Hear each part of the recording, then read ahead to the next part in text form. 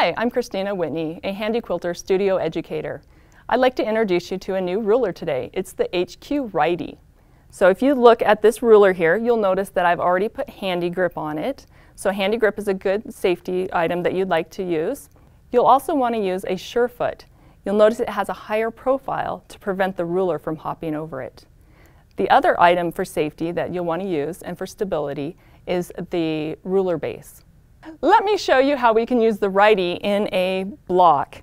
We've got this flying geese design here.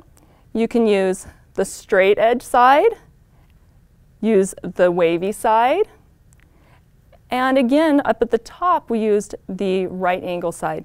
You'll notice, however, that the block is longer than the actual ruler. So you can stitch and use that ruler lined up with your seam, moving the ruler so that you can get that full length. This is a great ruler. So let's look at some things that we can do with the Righty ruler. If we use the Righty ruler, and any ruler in that matter, or for that matter, make sure that the writing is the correct direction. If you have your ruler upside down, you won't be able to read the writing, and you won't be able to see the markings as well. So make sure you have your ruler positioned properly. And then you'll also notice that on this Righty ruler, we have some grid lines that are going across.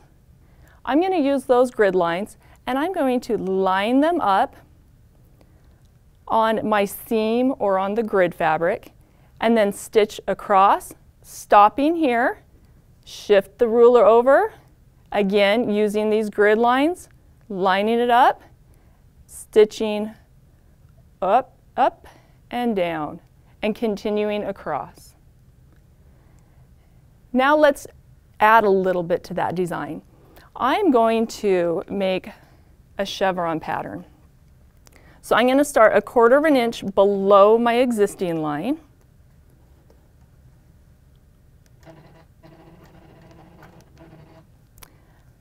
Taking my ruler, I'm going to line the edge of the ruler up with my previous stitching, making sure I have a nice firm pressure on the ruler base, stitching up and back down. Shifting the ruler over, lining it up with my previous stitching line.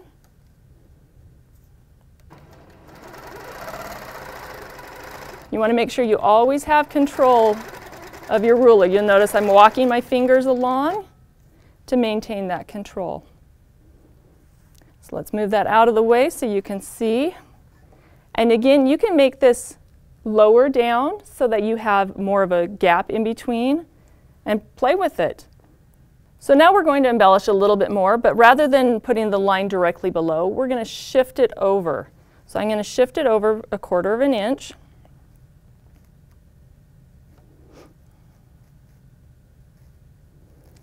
Okay. Stitching up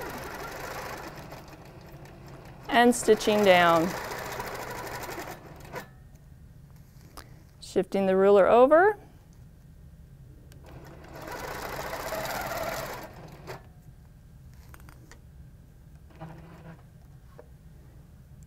And you can also add a 3rd layer, or as many layers as you'd like, till you get the finished look that you'd like. So with our original design, we just had 1 layer going all the way across. I came back and just shifted the ruler halfway over and added another triangle there. Then went back in and did little fills. So now I've got this square or diamond shape in the center. So that's something else that you can do with that ruler that's kind of fun. Let's move on to one more design over here. You'll notice this one, I use both sides of the ruler. I use the straight side to do our first area. Then I did the wavy side. And then I just did a little bit of the straight side. So let me show you how we did that.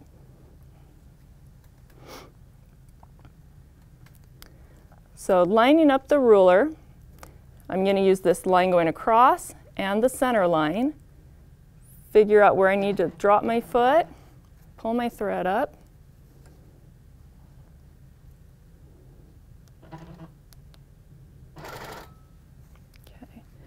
reposition the ruler again. And now we're going to slowly go around the curve, hugging the side of the ruler, making sure we're not going off the side, and coming back down to our starting spot.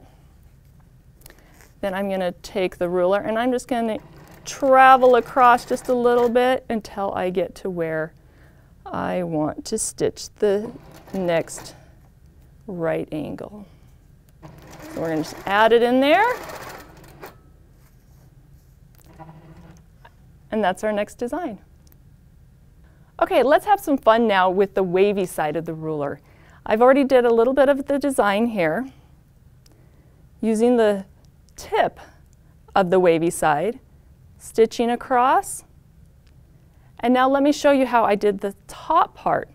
I'm going to rotate the ruler around, and you can see I did half of it, shifted it over, did the next section, and I'll show you how we're going to stitch out this last one here.